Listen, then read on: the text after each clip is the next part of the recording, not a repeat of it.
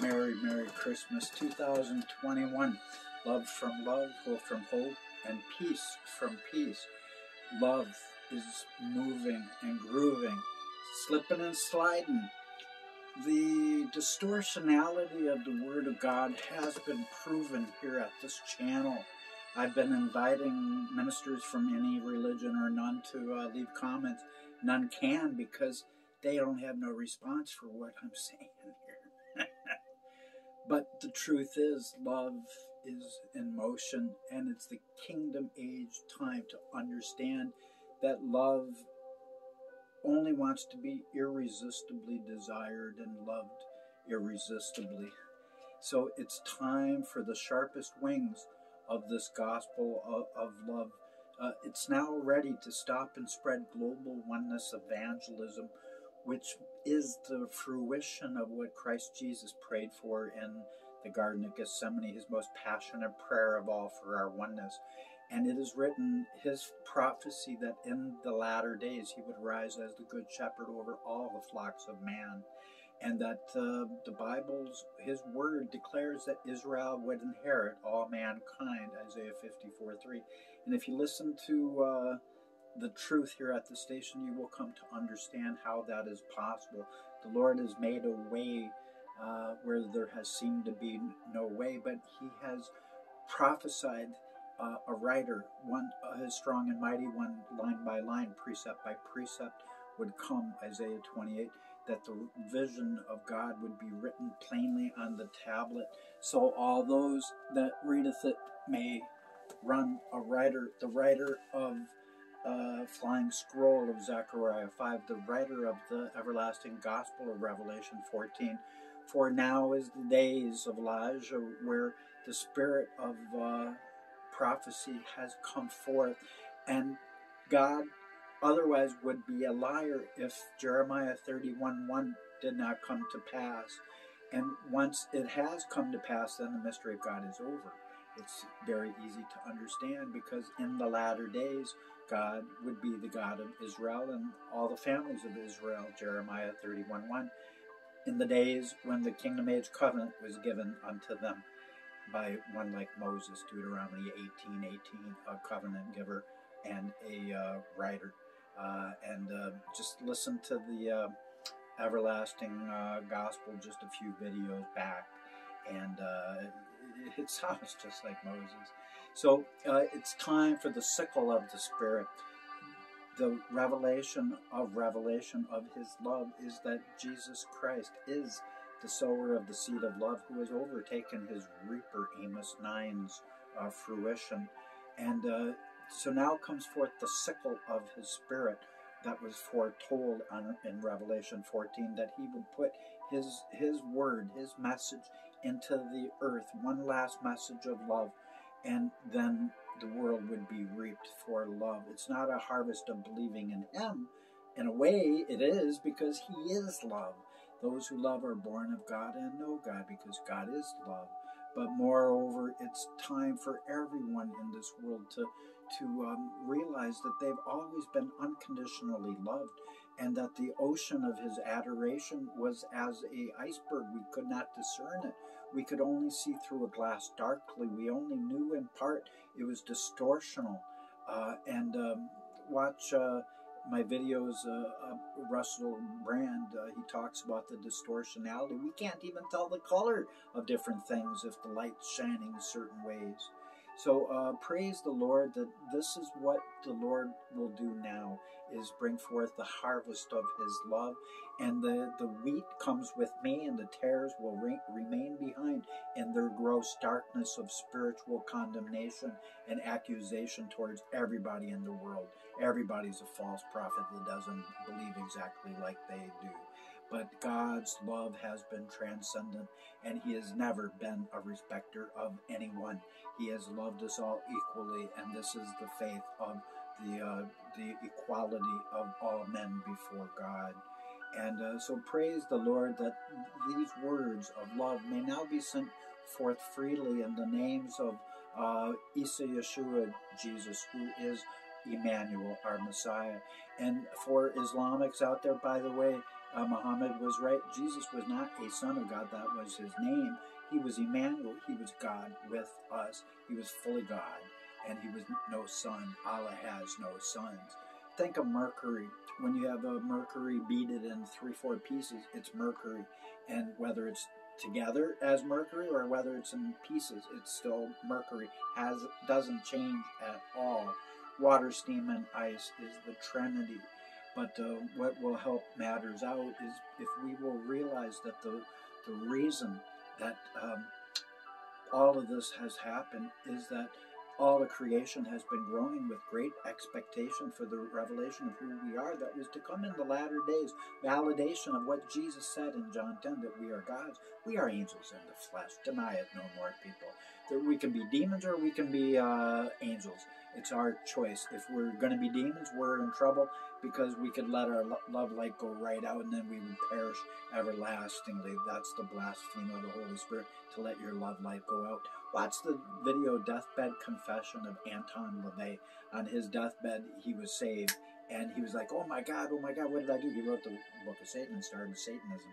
But God introduced himself as love, and Anton was like, pie in his face.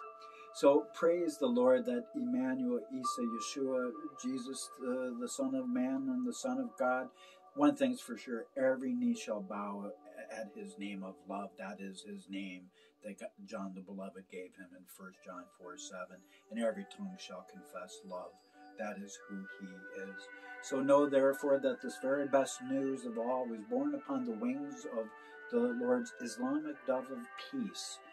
And his fire is now blazing away as in any souls as like a reflected inferno of his passionate love, if we will embrace his word to change.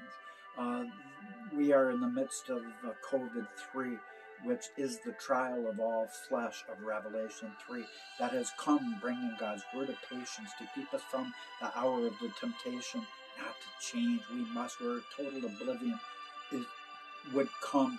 Jesus said so, that unless his word came forth anew, Daniel 12:9, his word was only closed until the time of the end. Unless his word, his message of Malachi 3:1 prepared his way, unless that happened, no flesh could be saved. Total oblivion of Zephaniah 1, where there would be no more fish on planet Earth, no more birds, no more man. It says so. So if you believe the word of God. But the good news is God's love shall save us from this. Money from all over this earth, Isaiah 16:61, will come in when people realize that all of their understandings about love have always been based on conditionality, and there's never been conditions. We must become like our Father and start developing unconditional love. You know, I started thinking about it today. Who do I really like? Well, I like my family, and I liked all of them. But I love them all, but do I really like them, each individual of my family? At times, I didn't like all of my family. My mom, my dad, I didn't like them. I didn't like my sister, I didn't like them. At times, I didn't like my wife, I didn't like her. I didn't like my kids, I don't like them. But I love them. And we got to have that kind of transcendent, patient, tolerant love for all people, even if we don't like them.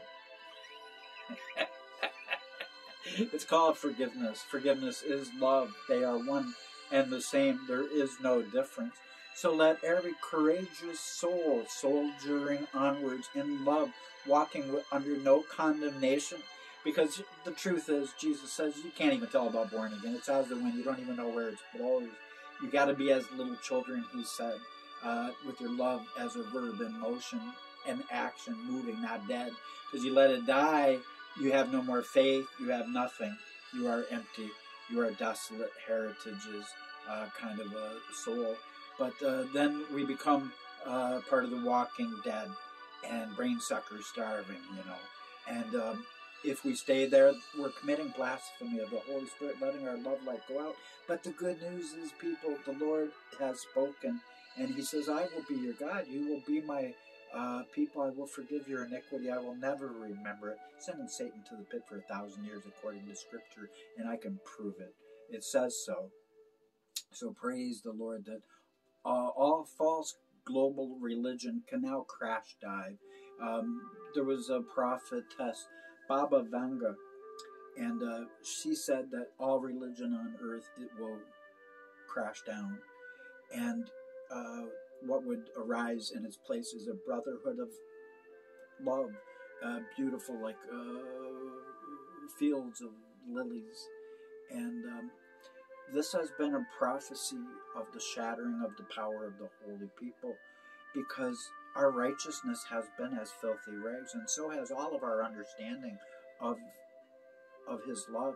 It's not important what we've done for him. All paid, all the Bible says in his parable of the workers in the vineyard, that in the kingdom of God all get paid the same pay at the end of the day. And Jesus said that all of our sin is forgiven us except the unforgivable sin, to let your love go out. So it's time to send this message out so that accursed apostate houses condemning their brethren will stop it. They'll never survive the mighty wind of change that's necessarily coming. Nothing can prevent heaven's greatest heaven-sent power.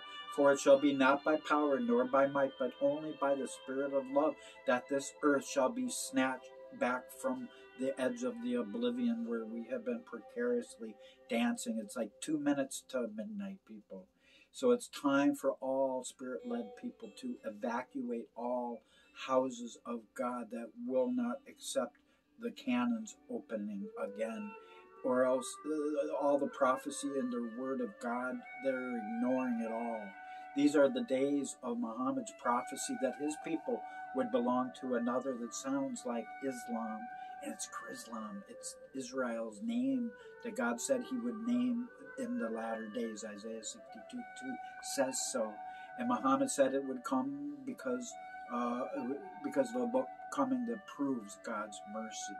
And he knew that book was behind him, not in front. That's why he always said there would never be another important prophet in the future.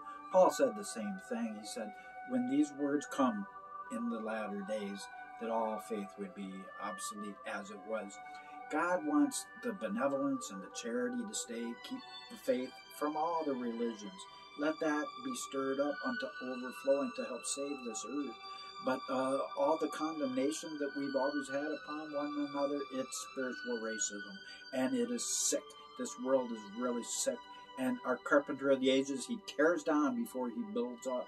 It says so in Haggai 2:2. It says so in Jeremiah 1:10. For he is now through this messenger. He has the rod of his tongue as the hammer of God. And he is bringing down that hammer. He is the carpenter of the ages. He is in restoration mode. And the renovation that he does is to tear down first all kingdoms of man, all not built solely upon the imagination of his unconditional love for all of us. So it's time that we will allow Chrislam to manifest in our understandings that he has loved us all equally, and all religion has been a vain attempt, desolate heritage, it says so, Isaiah 49:8, our meager attempt to make God love us more than he loves them or those, or it's always been a bunch of bunk. I mean, the Word of God is, I'm not calling the Word of God bunk, but people's understandings of it have been. And they've twisted the religions into something that does not even resemble the truest truth of love, because love is all that we need, and love is all in all. So love from love, hope from hope, peace from peace. Please pass on these messages. I've been out here preaching to dead space, because everybody listening to me got nothing in between their ears, because they're tuning out as soon as they hear me say boo.